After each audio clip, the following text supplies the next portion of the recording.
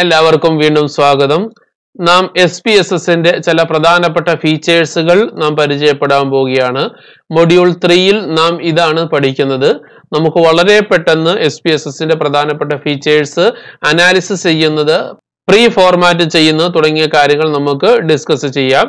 നമുക്ക് SPSSന്റെ വിൻഡോയിലോട്ട് പോകാം. നാം പഠിക്കാൻ പോകുന്നത് SPSSന്റെ റീകോഡിങ്ങിനെ സംബന്ധിച്ചിട്ടാണ്.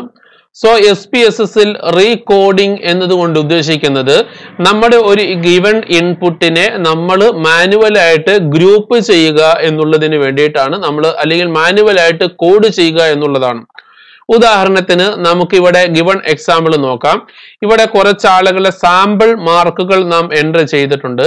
അപ്പൊ ഞാൻ ഈ മാർക്കിനെ ഒരു ഗ്രേഡ് ആയിട്ട് കൺവേർട്ട് ചെയ്യാൻ വേണ്ടി പോവുകയാണ്. ഉദാഹരണത്തിന് 75 മുതൽ 90 വരെയുള്ളവർക്ക് എ ഗ്രേഡ്, നമ്മുടെ സ്കീം തന്നെ എടുക്കാം. 91 മുതൽ 100 വരെയുള്ളവർക്ക് A+ ഗ്രേഡ്, 40 മുതൽ 60 വരെയുള്ളവർക്ക് ബി ഗ്രേഡ്. ഇങ്ങനെ നമുക്ക് ഗ്രേഡ് കൊടുക്കുന്നത് നമുക്കൊന്ന് ചെയ്തു നോക്കാം. ഇങ്ങനെ ഓട്ടോമാറ്റിക് ആയിട്ട് നമ്മുടെ ഡേറ്റയെ കാറ്റഗറൈസ് ചെയ്യുന്നതിനെ അല്ലെങ്കിൽ ഗ്രൂപ്പ് ചെയ്യുന്നതിനെ ഒരു പർട്ടിക്കുലർ ഗ്രൂപ്പിലേക്ക് അസൈൻ ചെയ്യുന്നതിന് വേണ്ടിയിട്ടാണ് SPSSൽ നാം റീകോഡിംഗ് എന്നുള്ളത് ഉപയോഗിക്കുന്നത്. നമുക്ക് മാനുവലായിട്ട് റീകോഡ് ചെയ്യാം, അതേപോലെ തന്നെ ഓട്ടോമാറ്റിക് ആയിട്ടും റീകോഡ് ചെയ്യാം. രണ്ടും നമുക്ക് പഠിക്കാം. ആദ്യം മാനുവലി എങ്ങനെയാണ് റീകോഡ് ചെയ്യുന്നതെന്ന് നോക്കാം. അതിനായി നിങ്ങൾ ട്രാൻസ്ഫോം എന്നുള്ളത് ക്ലിക്ക് ചെയ്യുക. ഇവിടെ Recode data into same variable, Recode data into different variables എന്ന് നമുക്ക് എടുക്കാം. So Recode data into difference variable നാം എടുക്കുന്നു. സോ രണ്ട് തരത്തിലുള്ള ഡീകോഡിംഗ് ആണുള്ളത്. ഒന്ന് സെയിം വേരിയബിളിലോട്ടുള്ള ഡീകോഡിംഗ്, രണ്ട് ഡിഫറെന്റ് വേരിയബിളിലോട്ടുള്ള ഡീകോഡിംഗ്. സെയിം വേരിയബിളിലോട്ടുള്ള ഡീകോഡിംഗ് എന്ന് പറഞ്ഞാൽ അവിടെ നാം ഉദ്ദേശമാക്കുന്നത്, നമ്മുടെ ഇപ്പൊ ഇവിടെ മാർക്ക് എന്ന് പറയുന്ന ഒരു ഫീൽഡ് ഉണ്ട്, ഈ ഫീൽഡാണ്. ഈ മാർക്ക് എന്നുള്ള ഫീൽഡിനെ കളഞ്ഞിട്ട് നാം ആ ഫീൽഡിന് പകരമായിരിക്കും നാം കോഡ് ചെയ്ത പുതിയ ഫീൽഡ് വരിക. അതേ സമയത്ത് ഈ മാർക്ക് എന്ന ഫീൽഡ് അങ്ങനെ തന്നെ നിലനിൽക്കുകയും വേണം. പുതിയൊരു ഫീൽഡ്, ഗ്രൂപ്പ് ചെയ്ത ഫീൽഡ് ക്രിയേറ്റ് ചെയ്യുകയും വേണമെങ്കിൽ അവിടെ റീകോഡ് ഇൻറ്റു ഡിഫറെന്റ് വേരിയബിൾസ് എന്നതിലാണ് നാം ക്ലിക്ക് ചെയ്യേണ്ടത്. അതുകൊണ്ടാണ് ഞാൻ ഇവിടെ റീകോഡ് ഇൻറ്റു ഡിഫറെന്റ് വേരിയബിൾസ് എന്നുള്ളത് സെലക്ട് ചെയ്തത്. അപ്പോ റീകോഡ് ഇൻറ്റു ഡിഫറെന്റ് വേരിയബിൾസ് എടുക്കുമ്പോൾ നമുക്ക് ഇങ്ങനെ ഒരു വിൻഡോയാണ് ഓപ്പൺ ആയിട്ട് വരുന്നത്. ഈ വിൻഡോയിൽ നമ്മൾ ഏത് വെച്ചിട്ടാണ് കോഡ് ചെയ്യുന്നത് എന്ന് ചോദിക്കുന്നു. സാധാരണഗതിയിൽ ഇവിടെ സ്കെയിൽ വേരിയബിൾസ് ആണ് സാധാരണ ചോദിക്കാറുള്ളത്. സോ ഇവിടെ മാർക്ക് എന്നുള്ളത് ക്ലിക്ക് ചെയ്യുക. ദെൻ അതിന് നമ്മുടെ ഇൻപുട്ട് വേരിയബിൾസ് ആഡ് ചെയ്യാം. അടുത്തത് നാം ചെയ്യേണ്ടത്, നമ്മൾ ഒരു പുതിയ വേരിയബിളിലേക്കാണ് ഇതിനെ കോഡ് ചെയ്യുന്നത്. സോ ആ പുതിയ വേരിയബിളിന്റെ നെയിം നാം കൊടുക്കണം. അതാണ് ഇവിടെ നെയിം എന്നുള്ളത് കൊടുക്കുന്നത്. ഞാനിവിടെ നെയിം ആയിട്ട് സ്കോർ എന്നുള്ളത് കൊടുക്കുന്നു. ലേബലും സ്കോർ തന്നെ കൊടുക്കുന്നു. അതിനുശേഷം ചേഞ്ച് എന്നുള്ളതിൽ ക്ലിക്ക് ചെയ്യുക. ഇവിടെ ഇപ്പോൾ മാർക്ക് ആരോ ക്വസ്റ്റ്യൻ മാർക്കാണ്. ചേഞ്ചിൽ ക്ലിക്ക് ചെയ്യുമ്പോൾ മാർക്ക് ആരോ സ്കോർ ആയി മാറുന്നതായിട്ട് നിങ്ങൾക്ക് കാണാം. ഇവിടെ ഓൾഡ് ആൻഡ് ന്യൂ വാല്യൂസ് എന്നുള്ളതിൽ കാണാം. അവിടെ നിങ്ങൾ ക്ലിക്ക് ചെയ്യുക. സോ ഇങ്ങനെ ഒരു വിൻഡോ ആണ് ഓപ്പൺ ആയിട്ട് വരുന്നത്. അതിൽ റേഞ്ച് എന്നുള്ളത് നിങ്ങൾ സെലക്ട് ചെയ്യുക. എന്തുകൊണ്ടാണ് റേഞ്ച് സെലക്ട് ചെയ്യാനുള്ള കാരണം? നമ്മുടെ മാർക്കിനെ 91 മുതൽ 100 വരെ, 75 മുതൽ 90 വരെ ഇങ്ങനെ ഗ്രൂപ്പ് ചെയ്യുകയാണ്. അപ്പൊ അതുകൊണ്ടാണ് നാം റേഞ്ച് എന്നുള്ളത് സെലക്ട് ചെയ്യുന്നത്. സോ ആദ്യത്തെ എന്റെ ഗ്രൂപ്പ് നമുക്ക് ഫെയില് തൊട്ട് തുടങ്ങാം. 0 മുതൽ 40 വരെയുള്ള മാർക്കുകൾക്ക് നാം വാല്യൂ എന്നുള്ളത് 1 എന്ന് കൊടുക്കുക. ആഡ്. അടുത്തതായി 41 മുതൽ 60 വരെയുള്ള വാല്യൂവിന് വാല്യൂ ആയിട്ട് നാം 2 എന്ന് കൊടുക്കുക. അടുത്തതായി 61 മുതൽ 75 വരെയുള്ളവർക്ക് നാം വാല്യൂ ആയിട്ട് 3 എന്ന് കൊടുക്കുക.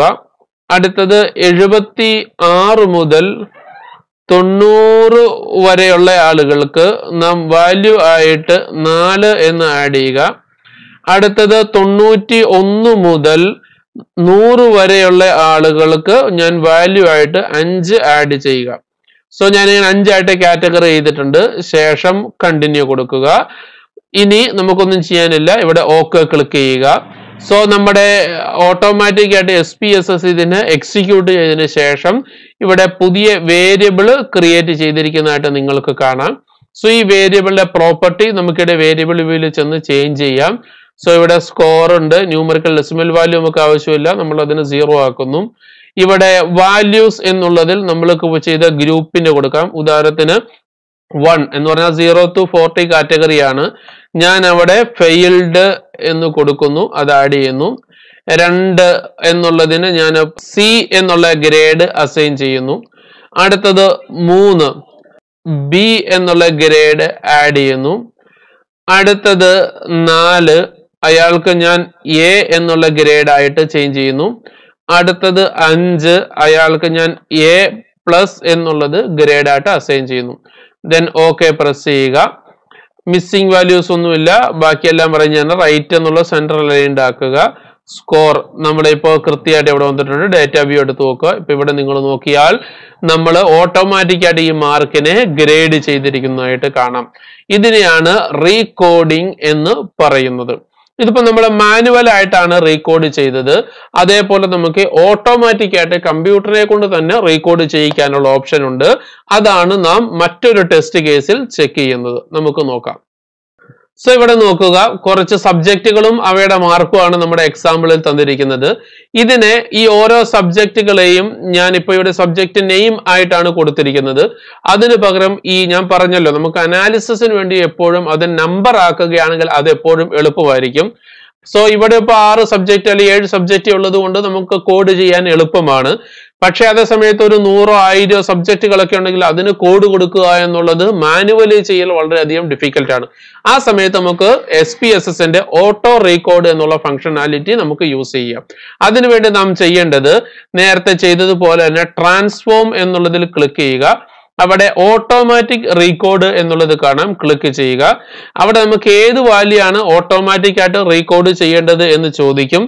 നമുക്കിവിടെ സബ്ജക്റ്റിനെയാണ് ഓട്ടോമാറ്റിക് ആയിട്ട് റീകോഡ് ചെയ്യേണ്ടത്. സബ്ജക്റ്റിൽ ക്ലിക്ക് ചെയ്യുക, അതിനെ ആ വേരിയബിളിലോട്ട് ആഡ് ചെയ്യുക. ഇവിടെ പുതിയ വേരിയബിളിന്റെ നെയിം വന്നിട്ടുണ്ട്.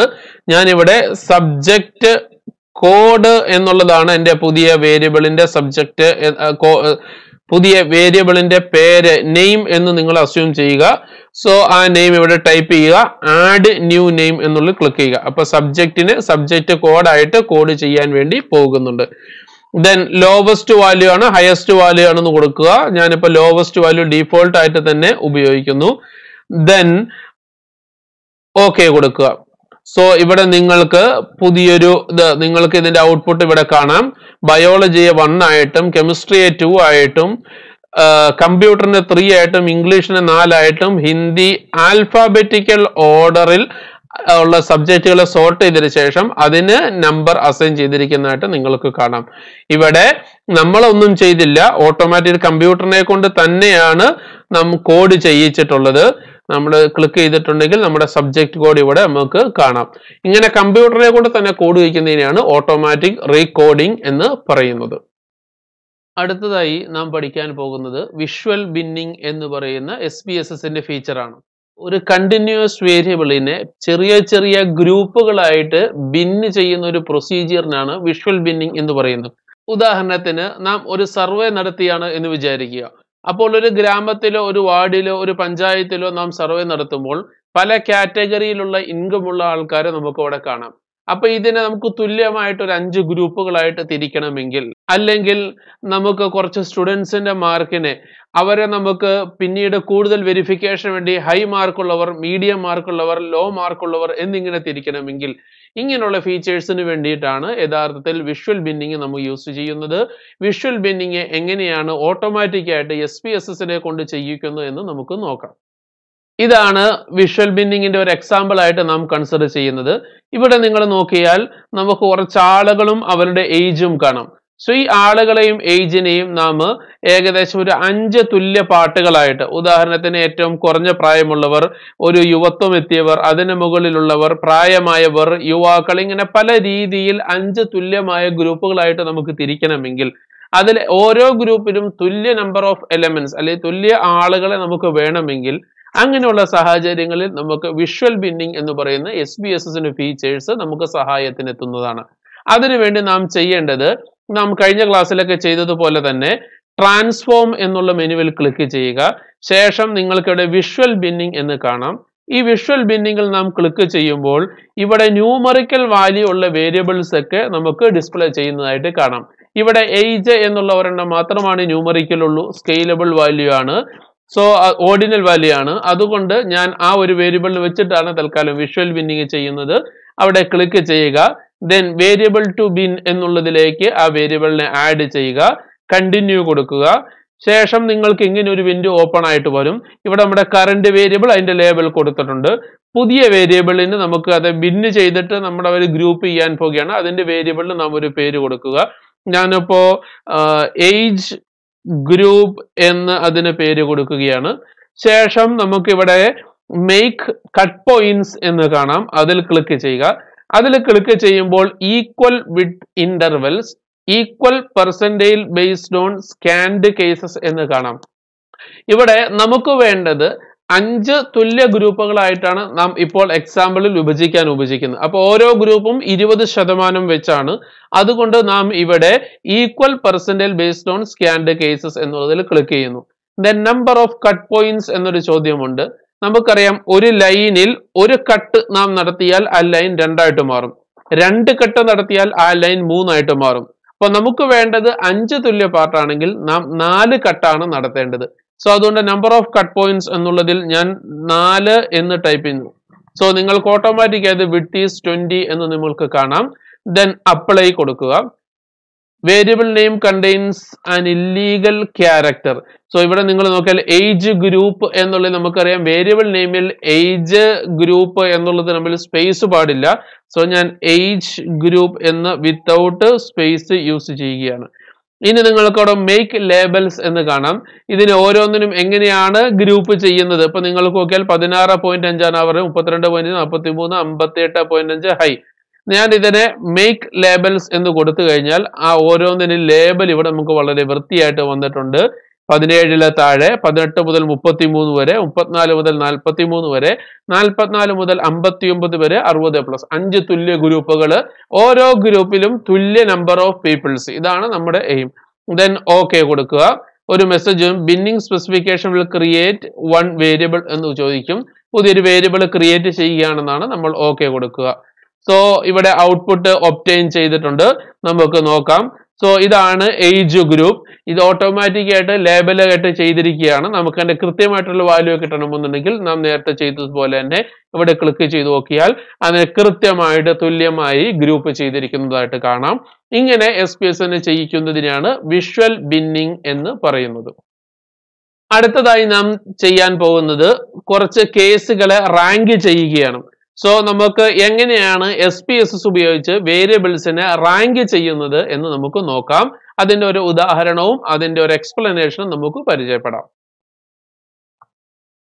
അപ്പോൾ ഇതാണ് നാം ഒരു എക്സാമ്പിൾ ആയിട്ട് റാങ്ക് കേസിന് വേണ്ടി ചെയ്തിരിക്കുന്നത്. കുറച്ച് സ്റ്റുഡൻസിന്റെ പേരും അവരുടെ മാർക്കും നമുക്ക് ഇവിടെ ലഭിച്ചിട്ടുണ്ട്.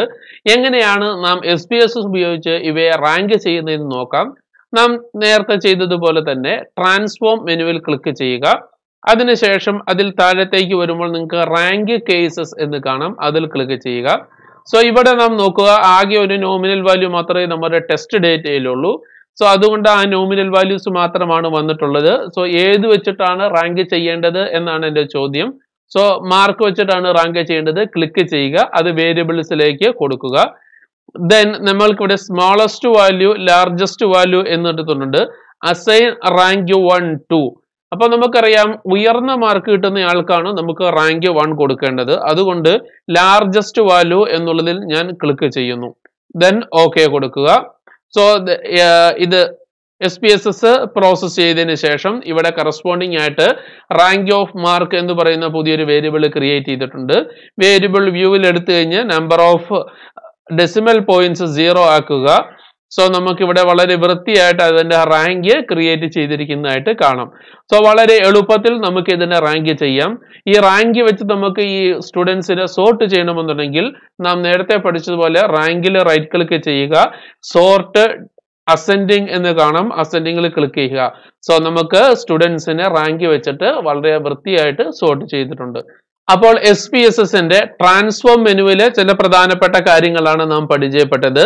Select cases, auto Recode, Recode, visual bin, rank cases.